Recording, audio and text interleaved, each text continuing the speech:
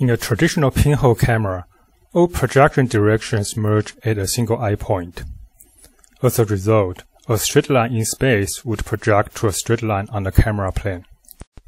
However, when the projection directions do not intersect at a single point, we have a multi-perspective camera.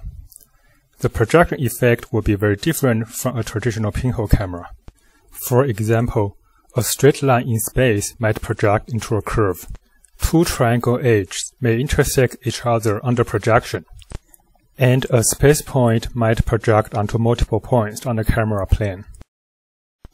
Our multi-perspective rendering technique has many applications, including reflection, refraction, caustics, and visualization. Environment map is a traditional method for simulating reflections.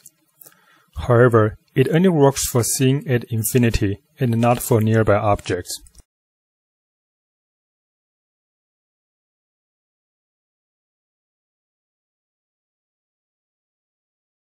In our technique, we approximate the reflector as a set of multi-perspective cameras.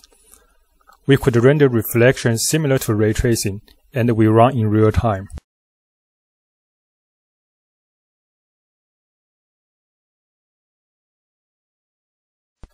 Our technique can also be applied to refractions. Here, we show a group of fish swings behind a convex refractor. We can also apply our technique for caustics. Here, we first render the caustic receiver into the light's point of view by our multi-perspective rendering.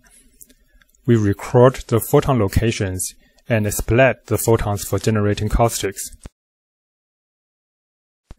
Finally, our technique can also be applied for visualization. Here, we use multi-perspective cameras surrounding a working person so that we could see him from different angles simultaneously.